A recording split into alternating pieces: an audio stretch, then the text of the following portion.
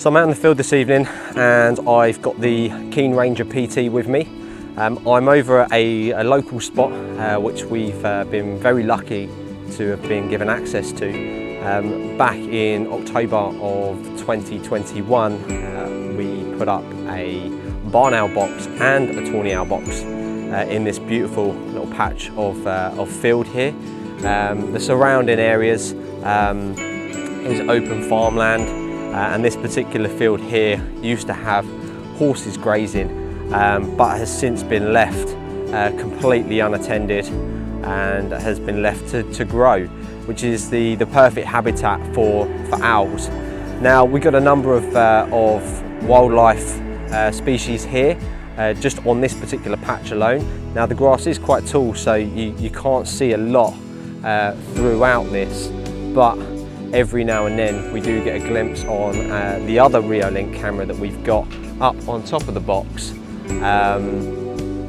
You often get deers passing, red foxes passing and so forth. So yeah, we're out here this evening. We're going to install the Keen Ranger PT on the tree underneath the barn owl box. Now the barn owl box isn't vacant at the moment. We've had the odd barn owls and tawny owls in over the past couple of months, but nothing has stayed as of yet anyway. So yeah, we're going to go fit it up on the tree. We're going to get the solar panel out as well and fit that to the tree as well.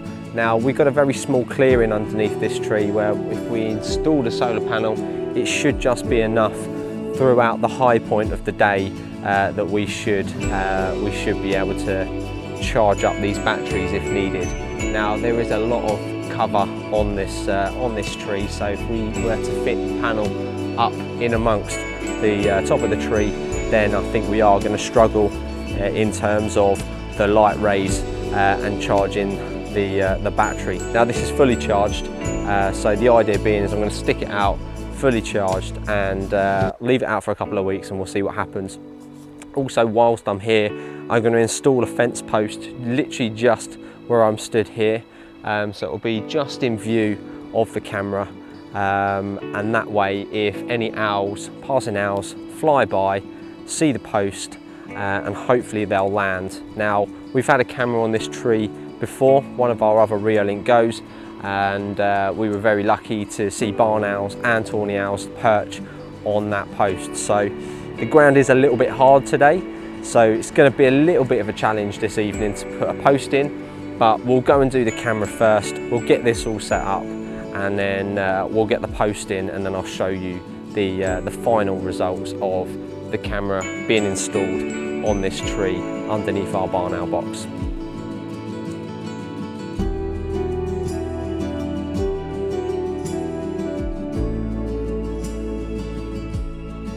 So firstly I'm going to start with this part here, the mounting bracket.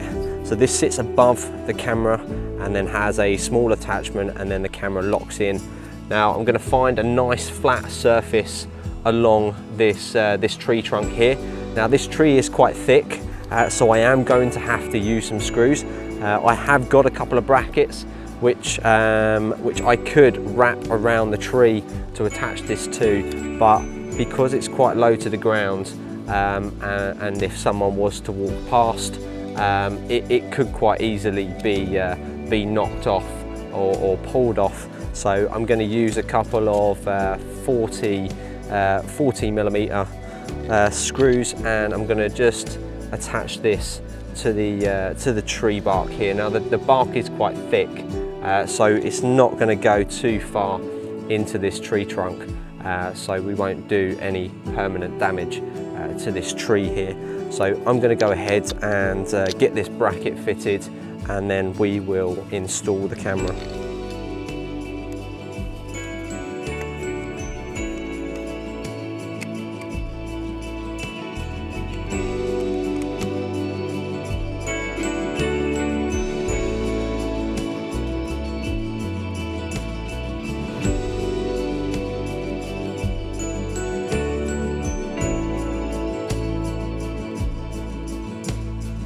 So that's the bracket installed. As you can see, I've just got 2 screws there, one either side, and that's attached firmly in place there on the trunk of the tree. So first off, I'm going to install the antenna to the back of the camera. Now it's quite simple. There's just a screw thread attachment here, and that just attaches onto the back like so. Now you don't want to over tighten that thread, but when you do twist the antenna around, do twist it round clockwise and not anti-clockwise, because there's a little bit of friction there, and if you do, it will loosen itself off. Now, before you put the antenna upright, what I'm going to do first in order to attach this onto the bracket here is keep it down, so then when I attach this part here and then lock it into place, the antenna doesn't get in the way. So we're going to attach this, which is a simple 1/4 inch thread attachment. And again, you don't want to over tighten this, but just nip it enough so it's tight enough. And then once you've done that, you then want to locate it in the position in which you want to put it.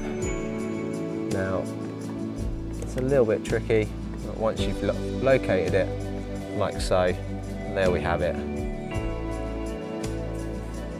Nice and stable. The antenna just sits up alongside the tree trunk there. So now we'll go ahead and install the solar panel.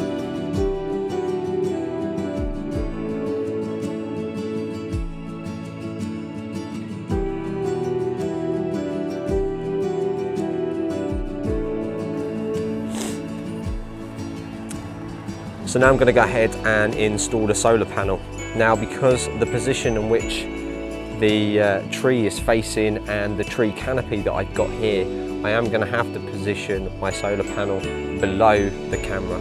Now, the field of view in which the camera sees, I want directly out. I don't necessarily need to have to point down so much.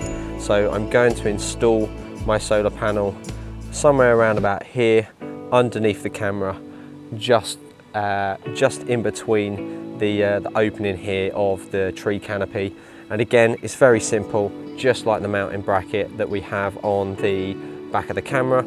We've got 3 screws here, and I'm just going to use the same screws to attach this to the tree trunk.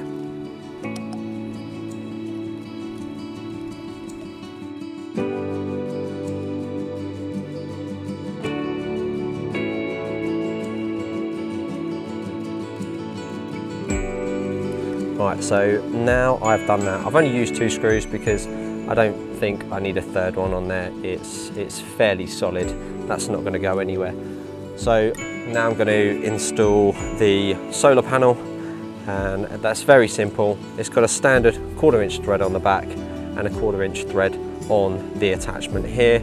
Now all you're going to do is line those up like so, and then just twist clockwise. I tend to have to just throw the cable over because I leave that loose, and we'll plug that in just a second, like so. So once that's locked off in place, you've got a little lever attachment on the back here just for minor adjustments. So I'm just going to rotate my panel round slightly to a point where I'm happy with it. It's a little bit fiddly sometimes. It's on a ball joint, so you just want to make sure you get it in the right position that you're happy with. And once you're in that position, so I'm quite happy with that, you just lock it off like so, and then take your cable attachment and plug it into the back of the camera. Now this is a little bit fiddly on the back of this tree here because I am quite close to the tree trunk, but I'm sure just a few seconds, there we go, just like that. And then we attach the rubber grommet over the connection seal there, because the last thing we want is moisture getting in between that connection So there we have it. So the solar panel is installed. Now what I tend to do with these cables is I quite often bring a cable tie out with me. So what I'll do is I'll get a cable tie and I'll attach that to the back of the bracket here so it's nice and tidy. And that's it. That's the Keen Ranger PT installed on this tree. All I've got to do now is power it up and we're good to go.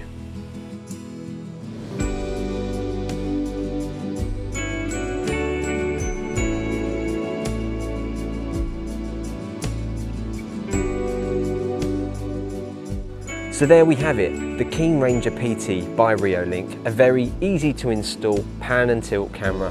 So all that remains for me to do right now is to power the camera on. We give it a few seconds for it to connect, and once it's connected, I'll wave my hands in front of the camera to check that we're receiving our notifications. So here we go. So we'll give that a few seconds to boot up.